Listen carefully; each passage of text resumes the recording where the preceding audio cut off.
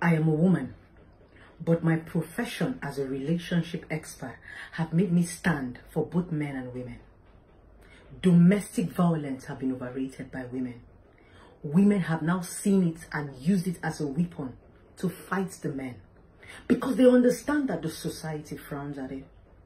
But there is one constant research that we have not done. One constant lie that we have continually lied to ourselves. What causes domestic violence? Some people will say, oh no, there is nothing a woman should do that should make a man hit her. No matter what, no matter we get this every day, but that's a lie we continually tell ourselves. Because people who come public to constantly tell you this lie also beat their women. They are victims of their own words. We are hypocrites in this country. Because we do not bring out things from the roots, we cut it from the branches. What causes domestic violence? What makes these men constantly hit these women? That's one truth women have never said.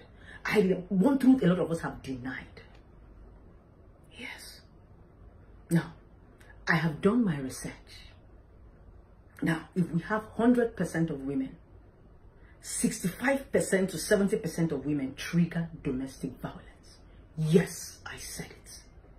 Women trigger domestic violence. 65% of them do.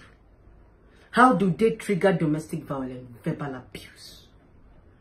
They abuse these men mentally. The craziest thing about the society, Africa, we have found ourselves in is that if you don't cry and you don't bleed, people believe that you don't feel pain. They forget about the mental pain they inflict on you. They feel that the only time you feel pain is when you cry and when you bleed. That's why the women have taken an advantage. Domestic injury, and they cry.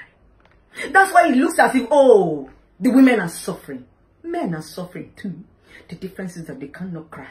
And sometimes they do not allow themselves to bleed for the fear of being called a coward. How is a man's face going to say, my wife beats me, my wife blow me, my wife slap? Even if the wife beat and blow and slap him, he go swallow him because he wants to be a freaking man. What about the mental health? What about what goes on in their head? What about what you have said to them? You're stupid, you're an idiot, you're a bastard, 1 minute man, poor man, poverty. You have abused this man mentally. The difference is that you have not seen them cry and you have not seen them bleed, but they bleed every time in their head when they remember these things. Can I shock you? Mental and verbal abuse lasts longer and is even more powerful, more violent than physical abuse. When people beat you, if they don't inflict injury on you, the pain goes away naturally. It's like when they flog you with a cane. But when you abuse people mentally and verbally, that shit sticks in their head and it rings a bell and begins to play like an audio and a video in their head. That's what we women do to our men. We mess with their head. But because they don't cry and because we don't see blood, we feel that we don't do anything. When you are done telling them you're a bastard, you're an idiot, you're an illiterate, you go back and you say, baby, I'm sorry. Let us be realistic and stop lying to ourselves. How many men have this patience to be able to condemn a woman, abuse them verbally without doing anything? What about the women that will be abusing a man verbally, and the man wants to take a walk and avoid the drama, and she goes and locks the door and tell the man, you cannot do anything, you will kill me today. What do you want the man to do? For him to sit down and be correcting the insult of your man, you're stupid, you're a bastard, everything? Let's tell ourselves the truth. There are two things about a man and a woman. A man has might, a woman has mouth. The only way a man can show he's a man is by raising his might, is by showing you how powerful he is. The only way a woman can show she's a woman is our mouth. No, we talk 247. We express ourselves more by talking, but men don't talk. Men also suffer domestic violence too. They are bleeding in their head. That's why they die quickly. They don't know how to express themselves. If we must reduce domestic violence, women, we must bridle our tongues. We need to reduce verbal abuse. Yes, just that the law in this country does not have law for that. You assault people, you call them names, you push them, you do a whole lot of things to them. And when they want to react by beating you, we tell them to be men, be a man. Why can't you be a woman and shut up your mouth?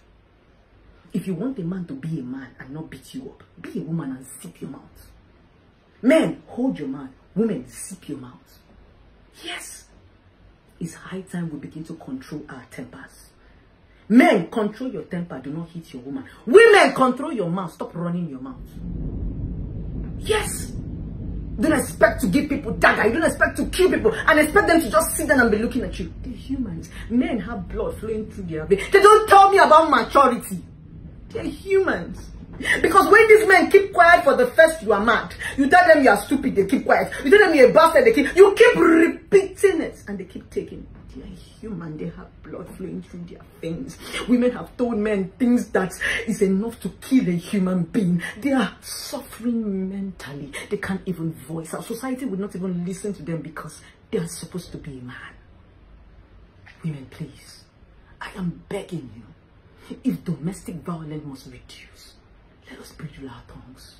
65 for women who suffer domestic violence. Give the men verbal abuse. The remaining ones, it might just be a man trying to show his might, or a man just being wicked, or a man just being heartless. But 65 to 70% of women abuse men verbally.